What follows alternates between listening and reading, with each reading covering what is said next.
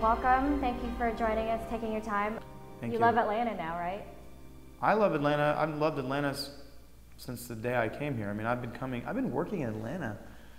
I'm going to sound like an old man. I've been working here since '96. When I was a model, I had clients here, and I used to come here all the time. Plus, it's a straight shot from New York or New Orleans, where I lived.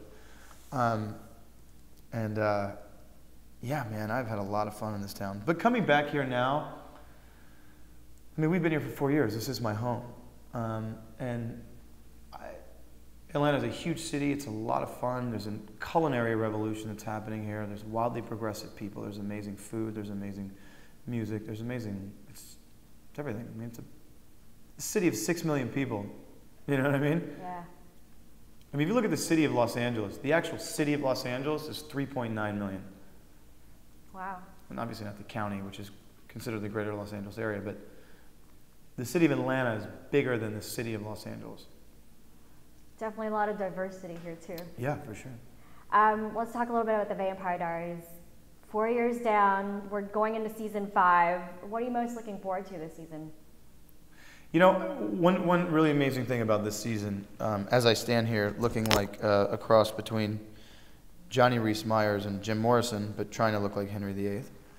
I think, not even I think, let me rephrase that. I know this season feels a lot more like the first season of the show. And when I go back and watch the first season of the show, I am transported back to this really phenomenal experience where the storytelling was just, we were flying by the seat of our pants every day, every episode, every take. And it yielded a really interesting product. And it was all of our favorites, I think, save for Paul pretty much, because Stefan was just so heady in that season. But we're going back to that this year. And our writing team is just on it, and our production team and our both director of photography that we have, both of those guys are so dialed in. It's dark again, telling story with not just words, but with light and music. And I think this is really going to be one of the best seasons of the show, and great possibilities. You know, it's not just Stefan or just Damon. It's Stefan and Silas and Catherine and this and that, and there's a lot of dynamic, and I'm excited about it. Wow. I mean, I may sound subdued just because I've been up since 5 o'clock this morning, but I am excited about it. What's your favorite part been about playing Damon Salvatore? Did you almost just say what's your favorite bar? I think that was a Freudian slip. What's your favorite bar? I'm not going to tell you that. What's my favorite part? Yeah. I'll tell you once we cut. Okay. My favorite part of what? Playing Damon Salvatore as a character. Everybody else has gotten to play doppelgangers, and Paul's getting to play Silas this season. What's your favorite part about playing Damon? He's probably one of the more complex characters of the show. Damon is a blast. Even when Damon is pining and being a whiny little baby, he's still a blast. I wouldn't change it for the world, and I wouldn't change very much about Damon. I'm very fortunate to be able to play this guy, and he's a wildly complex guy.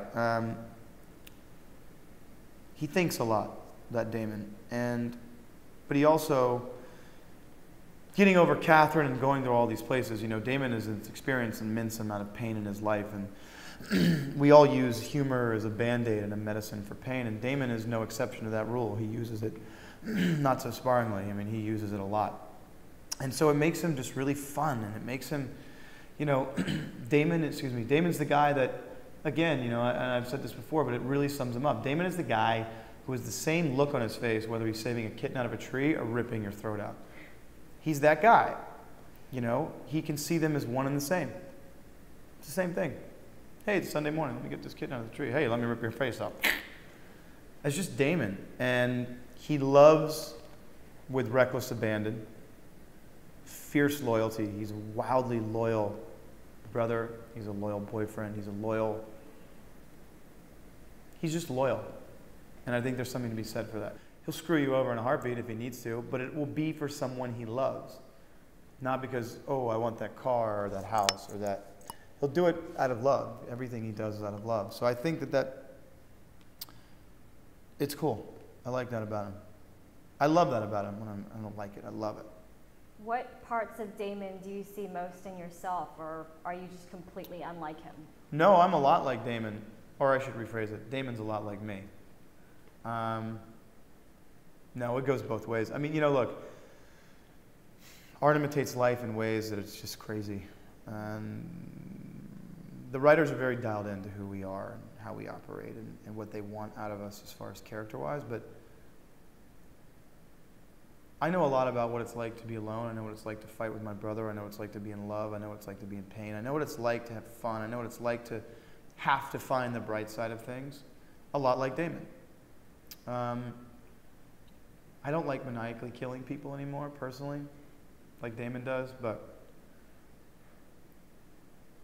there are a lot of similarities. There's a lot of congruence, a lot of consistency with where I am in my life and what Damon's life is like on the screen, and vice versa. A lot. And so it makes for a very interesting ride. I mean, these writers know us better than we know ourselves sometimes. So sometimes they give us laughs and sometimes they stick it to us. But either way, it's a lot of times it's cathartic, it's funny, sometimes it's sad. And it's a roller coaster ride, much like life. Yeah, hey. Do you think Damon's relationship with Elena has helped or hindered him? I think she's taught him to grow as a living, breathing, loving being. I think his love for her has definitely got him into a lot of bad choices or bad decisions. But again, he does everything out of love. It's not, it could be deemed as selfish, but he wants the best for her, and he's a lot older than her, so he thinks he knows everything. But what he needs to do is just let her grow and make her own decisions, make her own mistakes, make her own triumphs. We've asked everybody what they think draws the fans most to the Vampire Diaries, and everybody has said Ian. What do you think draws the fans most to the Vampire Diaries?